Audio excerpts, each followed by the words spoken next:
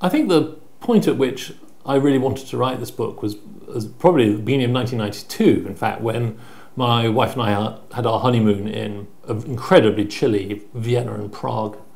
And this was shortly after the end of the Cold War.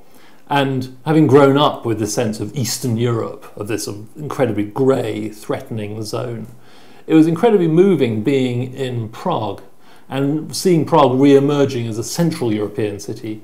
And I suppose off and on ever since then, I've always wanted to talk about and help this process of disposing of this horrible Eastern Europe and getting back to Central Europe, this idea that the Habsburg areas of the world, Hungary and the Czech Republic and Austria, these were all places which were central to Europe's experience. And we've become used to seeing them as being cut off in some way.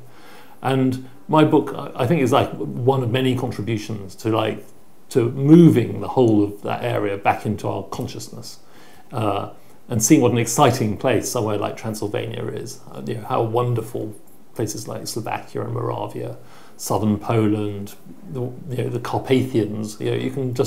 Anyone can just get a cheap flight now and go to the Carpathians. It's brilliant. When I was growing up, the Carpathians seemed infinitely remote and just somewhere where there were like Warsaw-packed tank manoeuvres. But suddenly, you can go there. And it's the most beautiful part of Europe. When I finished writing Germania, I felt really awkward about that book because it's a sort of trick. It's a history set in the modern state of Germany, which has no bearing really on the much wider boundaries of Central Europe, which used to exist.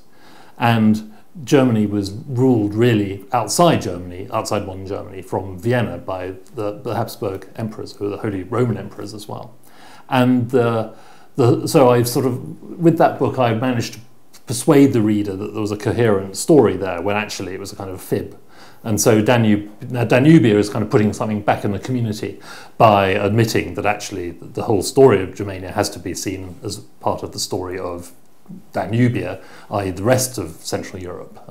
So it's a huge area, which now I hope between the two books will make some kind of sense to some readers. It's quite hard to think about like favourite areas, or I guess I would just like it all, to be honest. It's a bit pathetic as an answer, but I think I really found the whole place completely fascinating. I think it's less... there are some areas where it's fair to say that they've had such a grim time in the 20th century that it's hard to be wholly enthusiastic about them. I loved Western Ukraine, which used to be the far eastern border of the Habsburg Empire. But it's really, towns like Lviv really have had such a grim time that it's quite hard to say from a tourist point of view, oh, you should go there, though it is an incredibly beautiful city, but it's also a very mournful place. And that's probably true of many of these cities. I suppose I love, obviously, like everyone, Prague and Vienna and Budapest. These are the big poles around which the book is set. But there's also so many of these like smaller towns which are very little known in the West, places like Debrecen or Český Krumlov or Brasov or Trieste, which are just the most wonderful places, packed with their Habsburg past, and a sort of jewel-like places, filled with fascinating buildings, art, food, people. There's tons to explore, and I hope the point of the book in many ways is to try and persuade people to look further afield. I think it's fair to say the Habsburg family is the single most important family in Europe's history. They were in charge of large parts of Europe from the Middle Ages until the end of the First World War. And even though some of them were really total idiots, they're not the most impressive bunch of people. Some of them were wonderful patrons, some of them were clever war leaders, but most of them, they couldn't believe their luck that they just have to inherit this job. And yet, despite their kind of occasional idiocy, they hung on, whereas all these predators around them, they were always having to fight off people who wanted to take over their empire. They somehow managed to outlive them all. There's endless families, had the highest hopes of defeating them, and they all wound up being destroyed. And so there was clearly some kind of at least animal cunning in the Habsburgs, without which Europe's history simply doesn't make sense. They're involved in everything.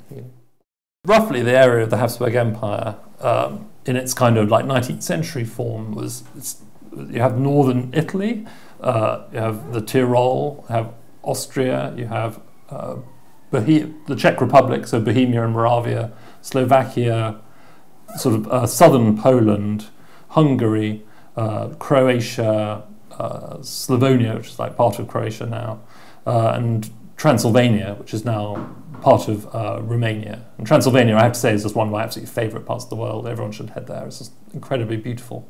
It's like a sort of very screwed up mixture of like the South Downs and Dorset, with very few people. It's a wonderful place, and lots of wonderful castles. And so this is the sort of area. But then in addition, the Habsburgs also at various points, and I talk about this a little, owned everything from Holland and Belgium down to these territories along here, along the edge of France, Spain, Portugal, other bits of Italy at different points, intermittently areas over here, where they're always fighting the Turks along here. And the Spanish branch of the family, who I talked about briefly, of course also inherited the whole of the Americas, the Philippines, an absurd, vast empire, which affected the Central European Habsburgs as well, because there was this great pouring in of cassowaries and toucans and chocolate and coffee and all these things coming in the ships through here and into Central Europe. So that's the rough area the book's about. The book starts in the darkest, gloomiest bits of the European forest, trying to recreate a sense of how grim Central Europe was in sort of like the Roman, post-Roman kind of period. And it goes all the way up to the First World War, which is obviously kind of slightly comically over-ambitious, and I have to skate over all kinds of things. But I try and sort of focus on just a few things which seem interesting, rather than having a kind of endless narrative. So I miss out all kinds of things, which I'm sure will annoy people. And I spend too much time on other things, just because I think they're fun, which also annoy people. But the idea is to just create a sense of enthusiasm for these extraordinary events, and try and show how they've shaped our world in ways which we might have forgotten. That most countries' borders really are the result of the Habsburgs and their kind of successes and failures. And people are living in specific political spaces today, in some cases a result of some overwhelming cock-up, say 400 years ago. Like these. I want to create a sense of people having today being surrounded by the debris of decisions by very peculiar people wearing wigs many years ago, and the degree to which that history still keeps biting us in ways which we're surprised by.